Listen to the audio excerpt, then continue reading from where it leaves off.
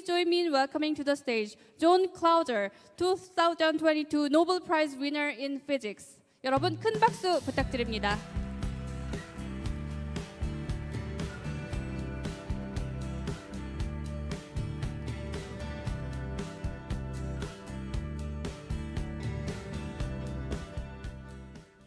Well, I hope there wasn't a significant miscommunication in the invitation for this particular talk. I'm going to give another one later on, the keynote address.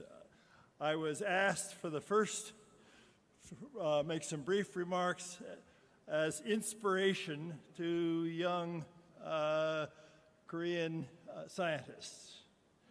I'm not sure, wasn't sure how to do that. So here's my best shot at it, and it really has very little to do with quantum technology, but here are my inspirational thoughts. A long time ago, actually my whole life, I have been an experimental physicist. I have had the distinct privilege of literally being able to talk to God, even though I'm an atheist. In a physics laboratory, I am able to ask carefully posed, mathematically based questions and correspondingly observe universal truth. To do so, I make careful measurements of natural phenomena. In the physics laboratory, I once settled a debate between Einstein and Schrödinger on one hand, Niels Bohr and John von Neumann on the other. In the laboratory, I asked the simple question, which one of these two groups was right and which one was wrong? I didn't know ahead of time what answer I would get. I just knew I could get an answer. Nonetheless, I found real truth for the answer. I assert that real truth can only be found by observing natural phenomena.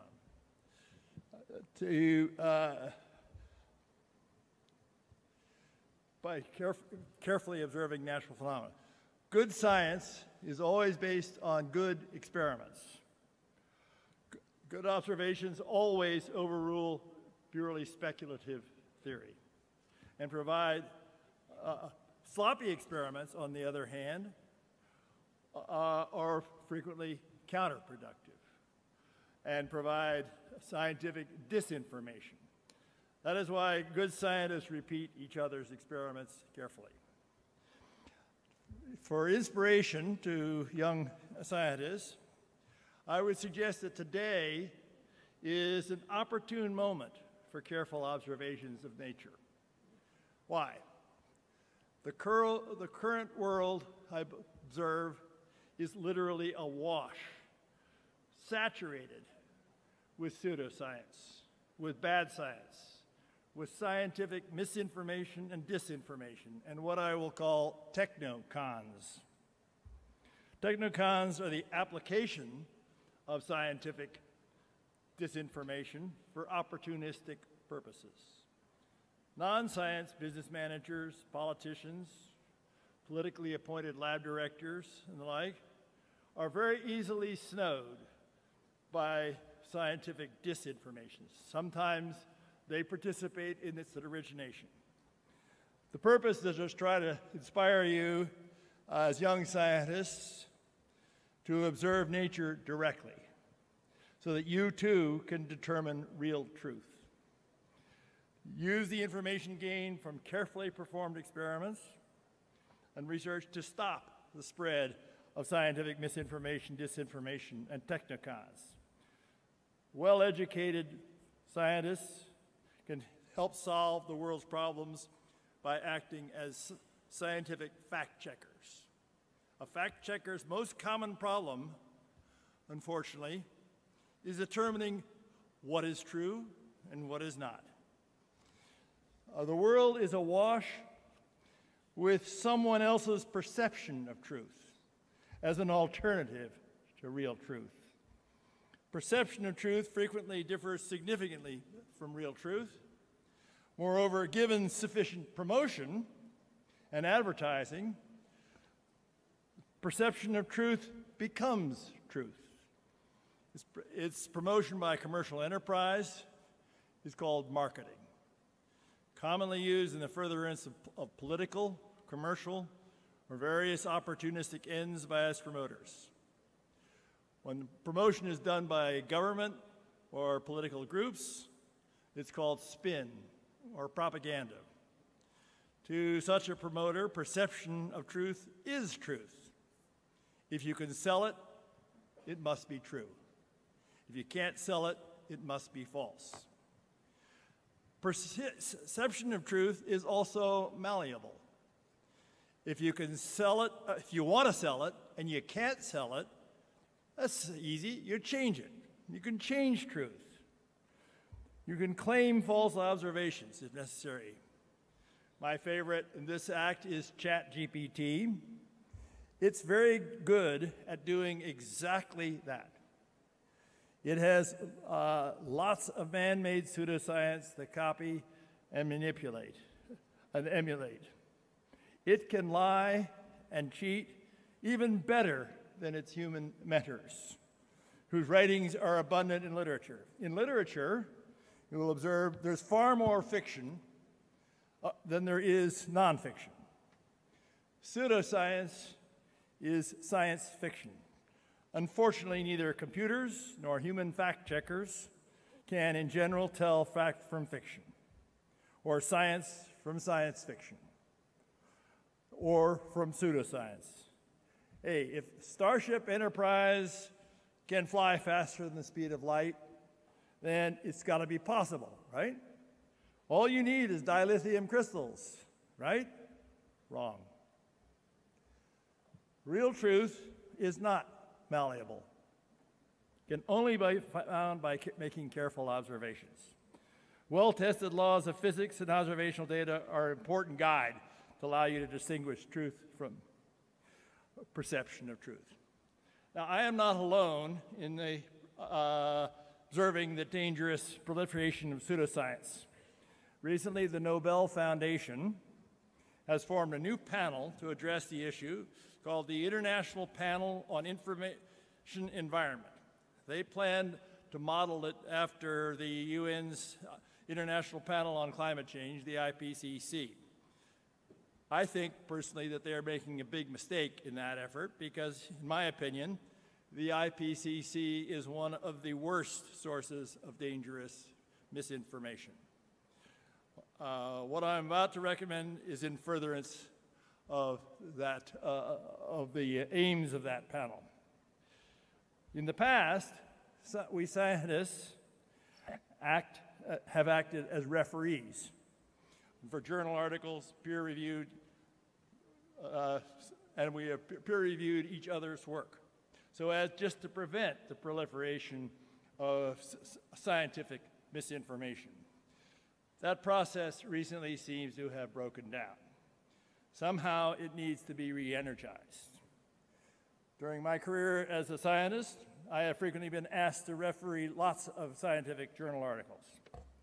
Here I will offer a few pieces of advice. First, very importantly, your work should be based on careful observations of nature. You must try hard and recognize what I will call an elephant in the room, hiding in plain sight. Ask very simple questions. I found an elephant in the room that I will be describing in my keynote address in quantum mechanics. I have a second elephant in the room that I have recently discovered regarding climate change. I believe that climate change is not a crisis. Real truth could be found if and only if you learn to recognize and use good science. It's especially true when real truth is politically incorrect and does not reflect reflect political business aims or desires of leaders. Even the scientific community can sometimes become deluded by pseudoscience. Recall, if you want pseudoscience to be true, just simply spin it and it becomes true. Importantly, a referee must know and use mathematically based physics. A good scientist must also know how to derive and solve differential equations. That was the first thing I learned as an undergraduate at Caltech. Follow the teaching of Sir Isaac Newton. He found that the world is governed by differential equations. He had to invent calculus to do it, but he did it. A referee must correctly identify the dominant processes. As a starting point, the best way to do this is with order of magnitude estimates of the various conceivable processes. One of my examples I can give later, I won't have time to do it though, regarding climate change, the dominant process, I believe, has been misidentified by factors of 200. So if you're off by a factor of 100, 200,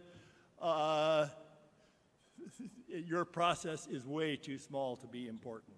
It's the big one, big numbers matter, little numbers can be neglected. Sometimes people will promote new ideas that are off by factors of 1 million. They just simply haven't run the numbers themselves. Most pathetic part of all this is that they don't know that they need to know how to do that.